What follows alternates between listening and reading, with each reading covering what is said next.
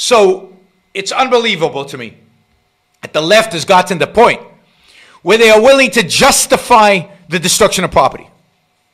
Of course, we know that Marxists don't believe in property, that they believe property is a consequence of exploitation, that the only meaningful thing is manual labor.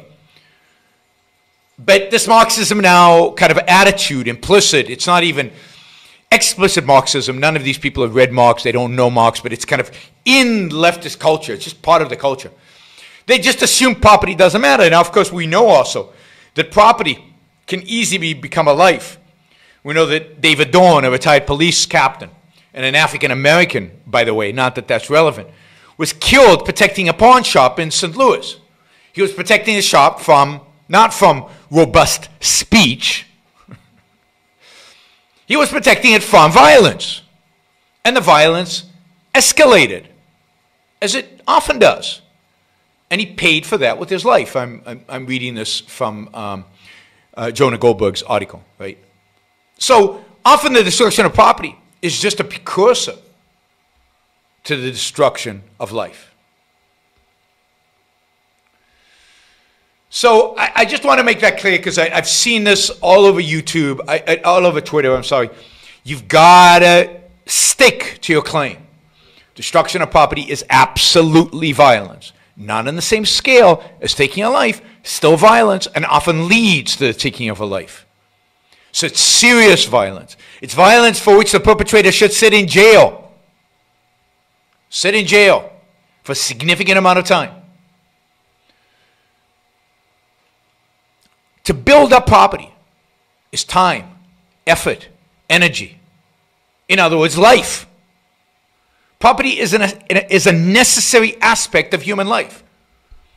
One cannot live if one doesn't produce. One cannot live from one's production unless one can keep what one produces. That is the moral argument for property. It is the fact that it is a necessary feature of living, of a life, of production, of productiveness. So human survival depends on the existence of property.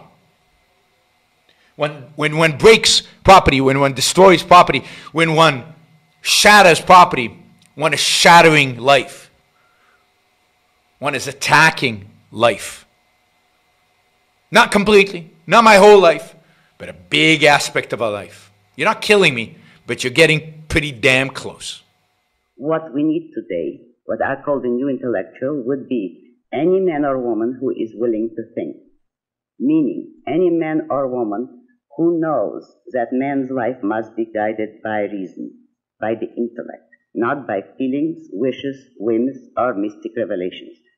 Any man or woman who values his life and who does not want to give in to today's cult of despair, cynicism, and impotence, and does not intend to give up the world to the dark ages and to the rule of the collectivist brute.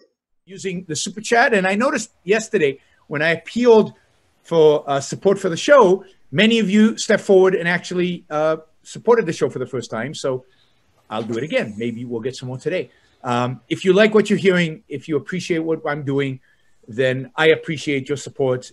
Those of you who don't yet support the show, please take this opportunity. Go to yaronbrookshow.com/support or go to subscribestar.com, Yaron Brook Show, and make a kind of a monthly contribution to keep this going.